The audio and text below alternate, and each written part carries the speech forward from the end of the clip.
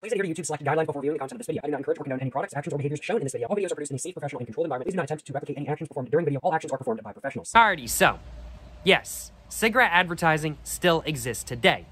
But I will admit, only in a very limited fashion. A lot of articles would like you to believe that cigarette marketing, that cigarette advertising is essentially dead. And it makes sense. TV, radio, and billboard advertisements are all banned federally for, well, tobacco companies to advertise in. They can't use any of those avenues of advertisement to advertise their product anymore. It's completely banned and has been banned for years and years. But there are still many avenues that tobacco companies can use to, well, advertise their products. So as such, today, I'm going to be covering those avenues in today's video.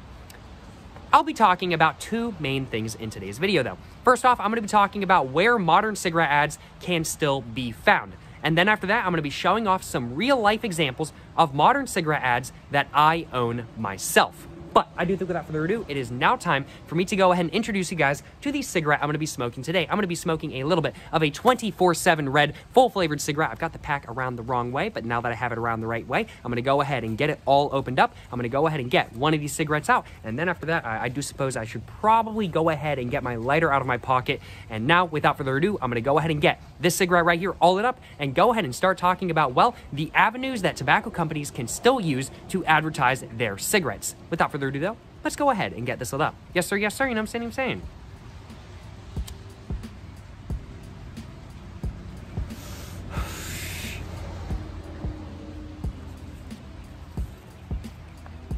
So, as said, while yes, TV, radio, and billboard advertisements are banned, and actively marketing to non-smokers is not really prevalent anymore these days, unlike in the 1950s, 60s, and 70s, where advertising to non-smokers was extremely prevalent. But marketing to smokers is still very, very, very prevalent. If you can convince somebody to try a new cigarette, to try a new brand, worst case scenario, you're gonna gain a sale. But best case scenario, you're gonna gain a new customer. So as such, in-store advertisements, such as the behind-the-counter banners, stickers on the windows, and discounted packs are extremely important to tobacco companies, and they are completely legal, but of course are quite regulated. According to a certain anti-smoking campaign, the top tobacco companies spent 96% of their $8.49 billion, oh, that's a lot of money. They spent 96% of their $8.49 billion cigarette marketing budget on point-of-sale advertisements, on point-of-sale marketing, not just on advertisements, but also things like discounts and product displays behind checkout counters. 96%. That's insane. That is huge. And I've literally met a guy who worked for a tobacco company, and his entire job was to go around to all of the locations which sold their products and make sure all of their advertising was in order. All of their in-store advertising was in order, up to par, up to regulation, everything like that kind of thing. It was literally, that was his only job kind of thing. All he had to do was go to each and every single store and just make sure that everything is up to par. And sometimes deliver cigarettes as well and everything like that kind of thing. If one store is running low or something like that kind of thing. But I just found that so interesting. I was like, it's your entire job to just go around and make sure that the regulation is being abided by and everything like that kind of thing. I was like, that's really, really, really interesting. And it's something that's a job I didn't really think about before meeting him. It really was really eye-opening, I definitely have to say. But, of course, that's not the only way that tobacco companies can advertise themselves. Tobacco companies are also allowed to market themselves online and on social media, although there are a lot of restrictions to that. For example, if you're going to market a tobacco company or a nicotine company in general on Instagram, let's say, you need to make sure your Instagram is 21 and up. Of course, people can lie and still view your Instagram and everything like that kind of thing, but you need to have it in place where only people who have their age set as 21 and up can view your Instagram. That's the regulation that the FDA has in place, and that's what people got to abide by, you know what I'm saying? But of course, there are more advertising methods than just that as well. If you consider pack designs advertising as well, which of course I do, then that is, of course, 100% legal, with minor regulation. The only regulation that there is on pack designs currently is the Surgeon General warning, but of course, the government is currently looking at introducing graphic warnings on cigarette packs as well, but they're getting sued over that and everything like that kind of thing, so who knows if or when that will actually be implemented. But there is one advertising, what's the right way of putting this? There's one advertising avenue that you might think would be illegal, as it kind of goes in line with TV, radio, and billboard advertisements. But it's completely legal, but of course with some regulation. And that avenue is magazine advertisements. That's right. Magazine advertisements are completely legal. Cigarette companies can just advertise in magazines. Magazine advertisements are completely legal for cigarette companies to advertise in, which is something, honestly, I did not realize until I saw one myself. I saw a cigarette advertisement in a magazine, and I was like, wait a minute, this is legal? They can do that? A lot of articles out there don't even mention magazine advertising. And the ones that do make it seem like it's super heavily regulated to the point where they essentially can't do it. But the truth of the matter is that cigarette companies can indeed advertise in magazines, which is something, honestly, as I said, I did not realize until I actually saw one for the first time myself. However, if cigarette companies, if tobacco companies in general, want to advertise in a magazine, all ads must be black text on a white background only, except in adult-only facilities and in magazines with less than 15% or fewer than 2 million youth readers. Makes sense, makes sense. This regulation makes marketing in magazines more difficult, as I doubt ads like this are particularly effective, which I'm sure is the intention. Along with that, the majority of popular brand name magazines are either going to target a youth audience, and even if they don't, they will probably have a large youth or teenage audience anyway. Flipping the page once again. And on a side note, Camel actually got into some controversy in the early 2000s due to them placing cigarette ads in magazines such as Rolling Stone and Time magazine. But from what I can tell, they never got sued. Although I'm not 100% sure on that, but I figured that was worth mentioning anyway, as it's probably the only real sort of controversy I've seen around cigarette companies placing an advertisement in magazines. And the only reason there was any controversy is because the youth readership for those magazines is higher than you might think. That is for sure. At least it was at the time back in 2007 when they were advertising in Rolling Stone and Time and stuff like that. I doubt it's that way these days if I had to guess. However, what if the magazines don't have a youth readership? Or at least not 15%. This would mean that cigarette companies could run full color, full photo advertisements with the only restriction being the Surgeon General warning that they're required to put on every ad anyway. I got my modern cigarette advertisements from one such magazine.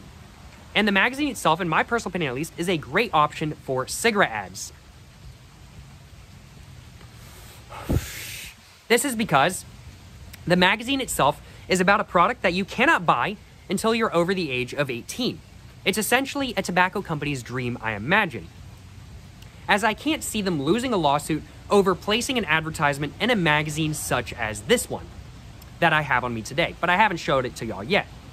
Although it is notable to mention that you can indeed still sign up for the magazine when you're under the age of 18, but I seriously doubt that they have a lot of under 18 readers, I will admit.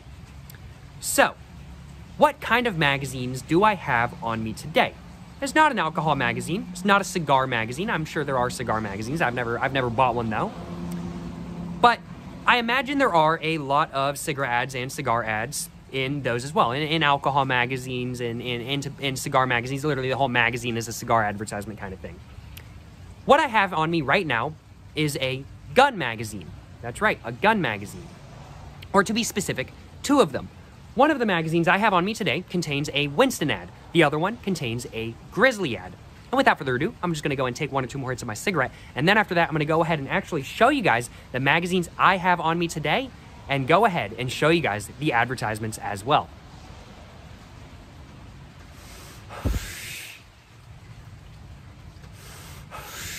I'm tempted to go ahead and finish off my cigarette though. I might just go ahead and do that real quick, honestly.